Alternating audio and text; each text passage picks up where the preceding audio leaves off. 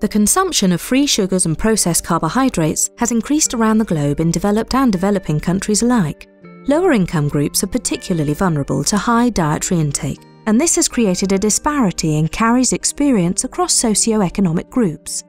This inequality has created a global challenge for oral health professionals, and so far, few initiatives have successfully managed to address it effectively.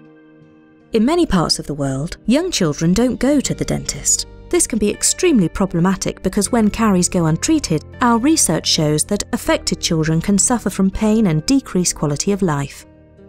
Treatment costs can be high, which puts pressure on families, and this is especially prevalent in those belonging to low-income groups.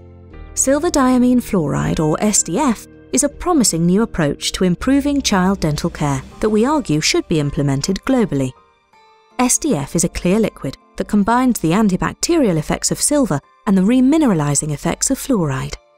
Numerous studies support the efficacy of SDF for caries in children's teeth and in the prevention of new root caries lesions. SDF should be used in all dental practices to prevent child dental pain and the need for general anaesthetic. Dr. Richard Naderman found that using SDF in community programs can reduce inequality in oral health among children. The same study also showed that SDF delivers a better cost-benefit ratio than traditional oral health care. Dr. Prathip Phantom Vanit showed that a technique called Silver ART, which is the use of SDF in atraumatic restorative treatment, could improve treatment outcomes when compared to ART restoration, again supporting the use of SDF in dental practice. Professor Chung-Hung Chu investigated the impact of SDF use in young children and found it could significantly reduce the incidence of new cavities in kindergarten children. The study was so successful that SDF has now been implemented in community treatment programs across Hong Kong. Other countries must follow suit. And Melbourne-based Dr. Jeff Knight demonstrated that SDF usage results in a significant reduction in invasive dental treatments and general anaesthetic, as well as in pain and sepsis.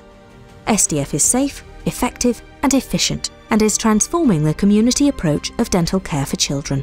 SDF could also increase community support and engagement by helping to reduce dental issues for children whose parents have not traditionally seen dental practitioners. This is why we advocate for the inclusion of SDF in outreach dental programs globally, especially for young children.